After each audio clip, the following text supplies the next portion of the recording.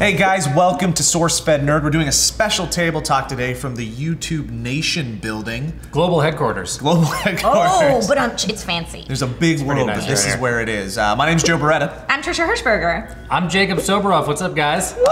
Jacob is the host of YouTube Nation. It's true.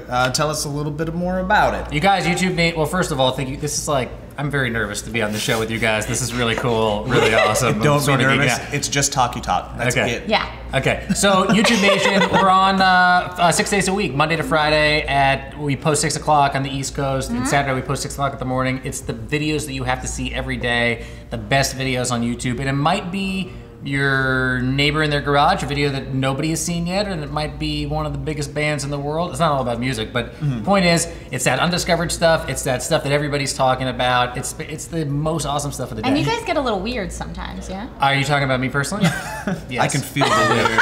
So you guys are like a CNN E-Entertainment News for the world of YouTube. I would, yeah, we're like the nightly news of YouTube. You got to know what's going on that day. Turn on YouTube Nation, and most importantly, like send it to your parents, send it to your young siblings, send it to people that don't know what's going on YouTube. In addition to the people that know you guys. And by the way, congratulations! It's the 1-year birthday of SourceFedNERD, which is really amazing. Yeah. See, he knows. We He did knows. it. They've got their finger on the pulse of the tubes. Yeah. I try to tube it.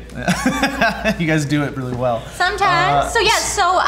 Jacob, since you've never done this before, this is... Wait, hold on. You guys want to meet Simba? Yes. Come here, Simba. Look at this dog. Simba's the office mascot. Come here, Simba. Oh, Simba. Come here. They call him Simba because he's a dog that looks like It kind Simba. of does It's a look Simba. like Simba. Simba. Yeah. It doesn't make it okay. Yeah, you're a mix of everything. It Oh looks my like. God, this Yes, is you so are. gross. In a great way, in a cute way. Bye, Simba. Hey, Have you a got nice some day. peanut butter on Bye, your back. puppy. Oh, look at that Simba. Oh, bye, See you buddy. later, puppy. Actually, before we jump into topics, Yeah. if you want to check it out, click this annotation.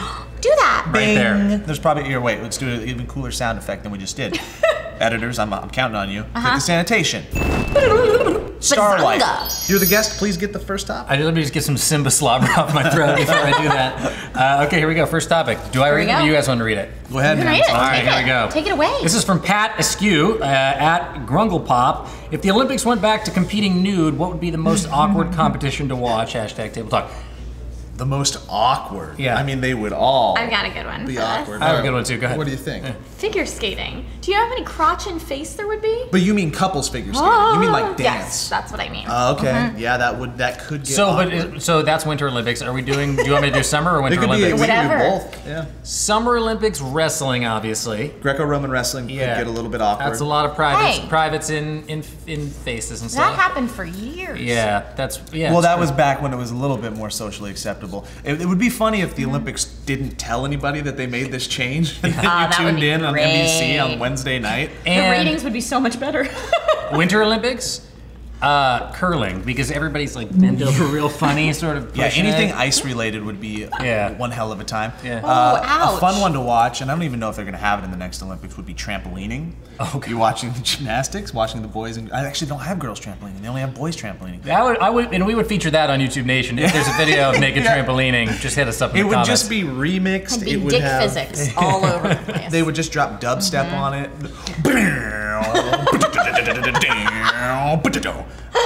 What do you guys do with these once you're done? You I'll crumple put them in it my up. pocket. I'm You gonna keep keep it. You can totally. But we have a fan out there that is tallying up every single time somebody you hits the crumple lens. it up So we crumple it and up hit and me. throw it Oh, at all the right. camera. Okay, I got If you Joe's hit the by lens, far the winner you will be of in the this running. tally. Okay, cool.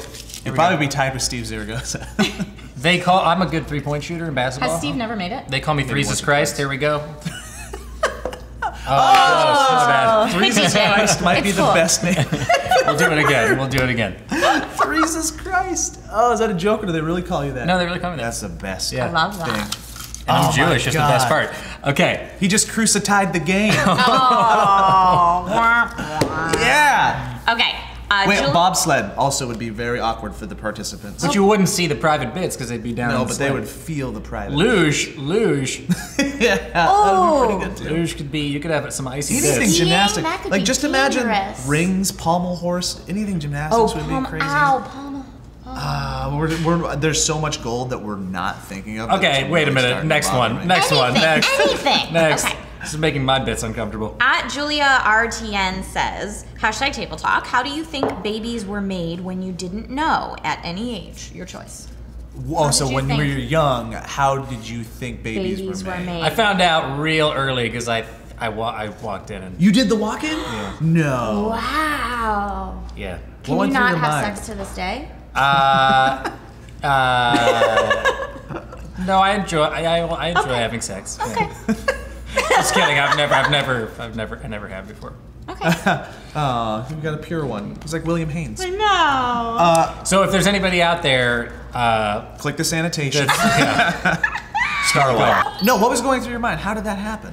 I don't even think my parents know this story, but I just walked in and it seemed like there was some it was like dancing going on in the bed.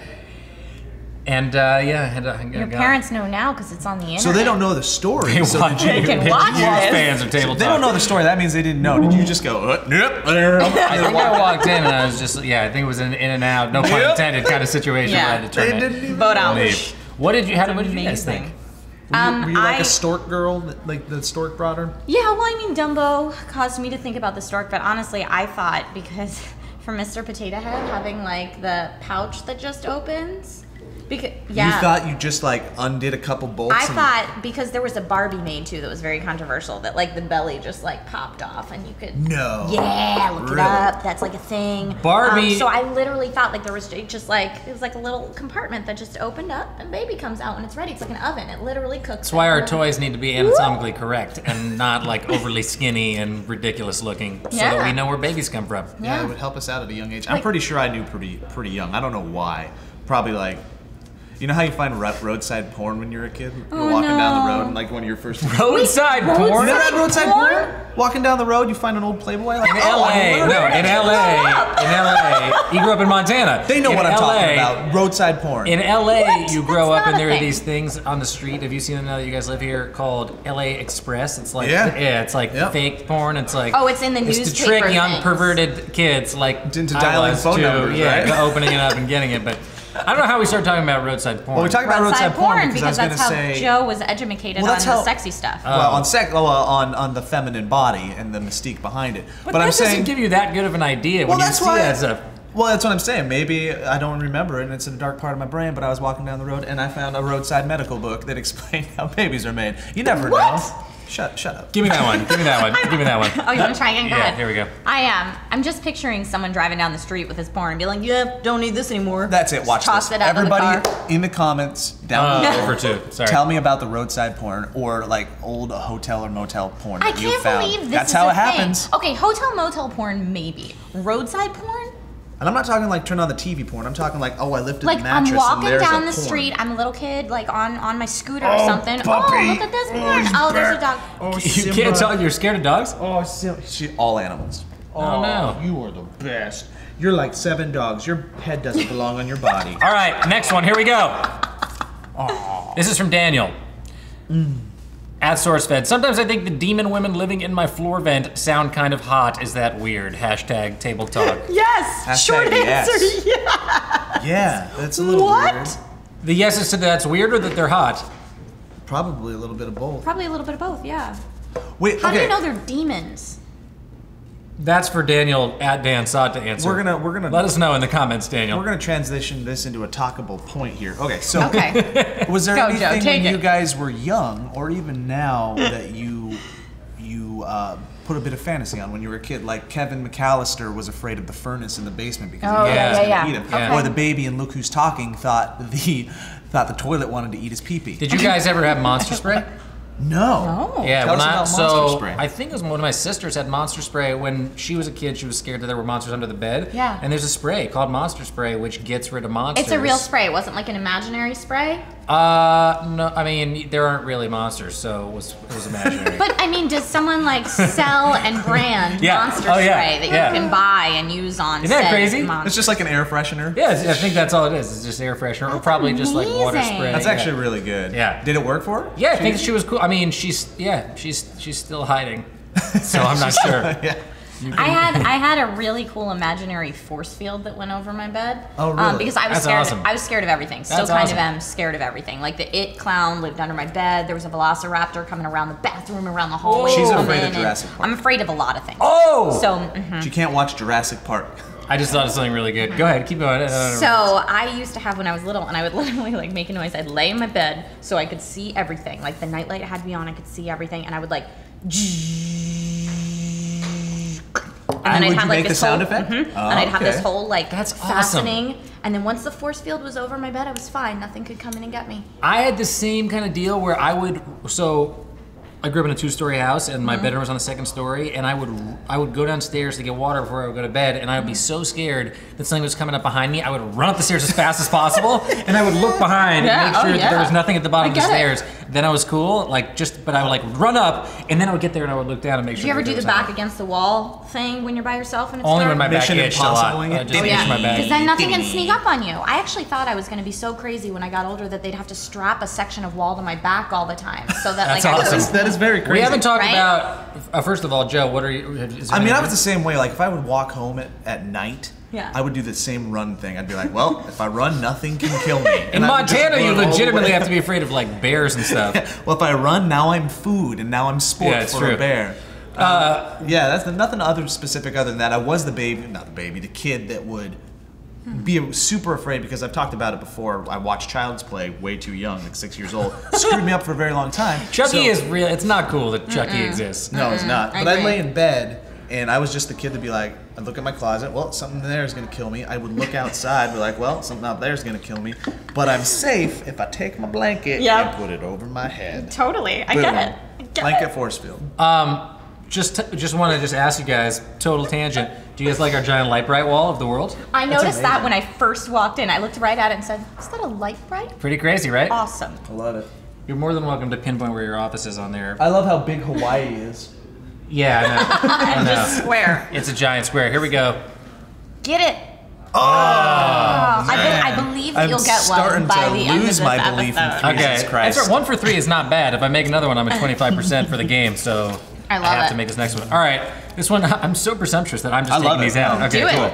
This one's coming from Zach Stedman. Zach at Zach's WLJ. If you could bring back one thing from the 90s, what would it be? Hashtag table talk, hashtag snap bracelets. Snap bracelets are pretty Snap bracelets good. is a good go-to. But they've kind of made a small comeback. Tiny comeback. And marketing. Yeah. Market, like, a lot of big- YouTubers and stuff will just. Yeah, I've seen like restaurants and stuff, like 10% off of the snap bracelet. Hypercolor t-shirts. Hypercolor awesome. t-shirts are a good one. Blossom hats, or was that 80s? I get very No, Blossom was 90s. We're all children of the 90s. Blossom was 90s, yeah. Blossom hats. I'm gonna go deep into my love bank and withdraw MC Hammer. Oh, all right. Nice. I want to go back to the days when Mr. MC Hammer was the coolest thing ever. I had hammer pants. I was a white boy in Montana. I was doing the dances. I bet you looked dope in those pants. I looked dope, and I would still look dope if I wore them.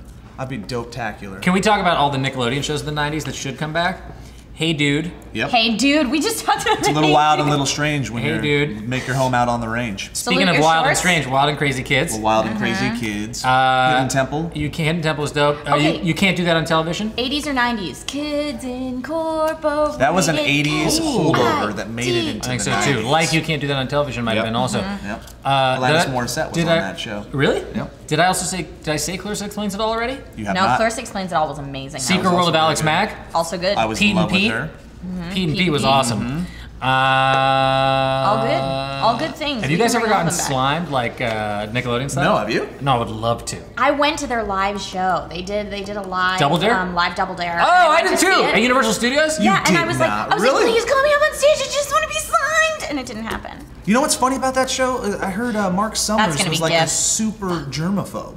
Really? So he's messing around with all of these people that are just covered in fake ice cream and slime and all this gross crap, and they're probably going to give him a hug and shake his hand at the end. Does he he's like Howie disinfect Mandel. like He's like crazy super afterwards? afraid of Summers. germs. Wow. Mark Summers. He was a good host. He's doing I liked him. I like Mark last I Summers, knew, too. he was doing a cooking show.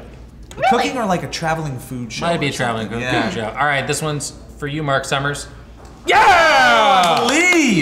I believe. My faith has been restored. All right, so I'm Jesus Christ. 25% for the game. You're gonna freeze this I Christ. gotta get my Forever now. thing up. This is from Dominic at Baxorn.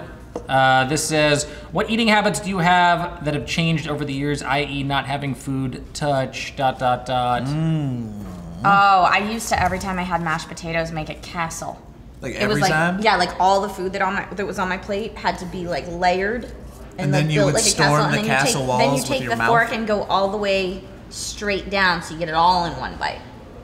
You don't do that anymore? I don't do that anymore. You would pretend you were a giant eating the people. Yeah. That's crazy. I was when a I say real people, weird kid. I mean P-E-A-P-L-E. Do you guys do you guys ever go to like, you know, the kind of like Boston Market or that kind of thing where you like you could really mash up all the different foods? Oh, yeah. Make a That's the cornucopia best. of I still slop. do that. I used to do that. I still do that. You put it in a trough and you just eat It's it the without best. hands. It's like on Thanksgiving, can somebody tell me out there, like, who doesn't mash up everything together and eat it at the same time? The next, I always do a Misfit Thanksgiving because my family isn't here in LA. Next Misfit Thanksgiving, I'm gonna do exactly what you just did, make everyone tie their hands behind their back Smash like their this. face into the And you table. have to eat. I'm gonna be busy. Not doing that. You have family. Man, I'm booked with You have not other doing obligations what you're talking besides about. troughing your Thanksgiving dinner. What else? Did you do anything? In my older age, I'm finding that I'm a little hesitant to when I go to somebody else's house. If things just seem a little dirty, like if they haven't like cleaned their house, Okay. it's very hard for me to feel comfortable eating the food. I still do because it's polite. Like if but- they have like a dirty glass? yeah, that too. Like I will get anxiety a little. Or bit. just the home, if the home is dirty. A little bit of everything. Like yeah. That's a weird adult thing that I know. happened to you. I don't I know read what yesterday that OCD is I'm not judging. I'm OCD is a genetic thing, and they figured out what makes it happen. So you and me will go to the dock, we'll get it figured out, What and then we'll go happens? eat at all What the makes dirty it houses of the happen? Well, world. in 10 years they'll be able to It's just a go into genetic our thing. stuff and turn off. Yeah, that's what I'm saying. Yeah. So let's go get that turned off, and we'll go eat at all the dirty homes Do I of the have world. anything else? What about you with food? Do I have any other food things? I gross people out with my sunflower seed eating habit. spit 'em out? And I just spit them in a cup that I hold. It's like really almost like weird. tobacco. It looks But I do looks it, like he's work. spitting tobacco. So I'll be sitting there on the internet, and Trish will be sitting next to me. I'll just be.